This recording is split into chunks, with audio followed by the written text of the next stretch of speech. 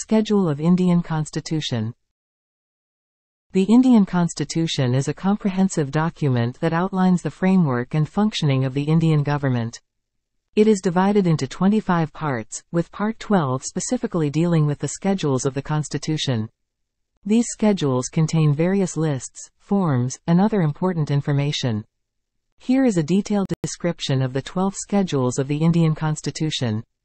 First schedule. This schedule contains the list of states and union territories of India, along with their territorial boundaries and administrative divisions.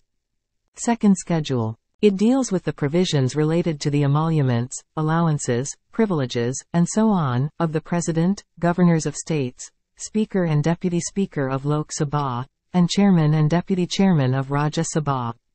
Third schedule. This schedule consists of the forms of oaths or affirmations for different offices, such as President, Prime Minister, Ministers, Members of Parliament, etc. Fourth schedule. It contains provisions related to the allocation of seats in the Rajya Sabha, the upper house of Parliament, for each state and union territory. Fifth schedule. The fifth schedule deals with the administration and control of scheduled areas and scheduled tribes. It provides for the protection of the rights and interests of the scheduled tribes in certain specified areas. Sixth schedule. This schedule pertains to the administration of tribal areas in Assam, Meghalaya, Tripura, and Mizoram. It provides for autonomous district councils and regional councils in these areas.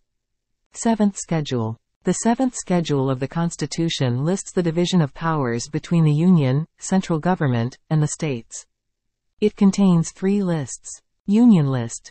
It includes subjects on which only the central government can make laws, such as defense, foreign affairs, currency, etc.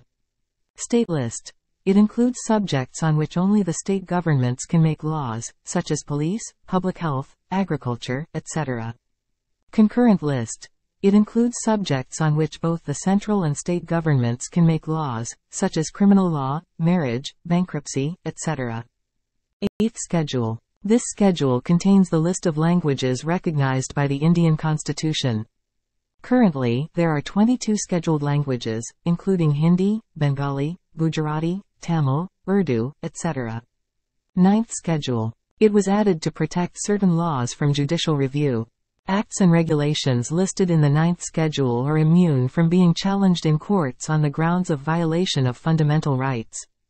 10th schedule. Also known as the Anti-Defection Law, this schedule contains provisions related to the disqualification of members of Parliament, MPs, and members of legislative assemblies, MLAs, on grounds of defection from their political party.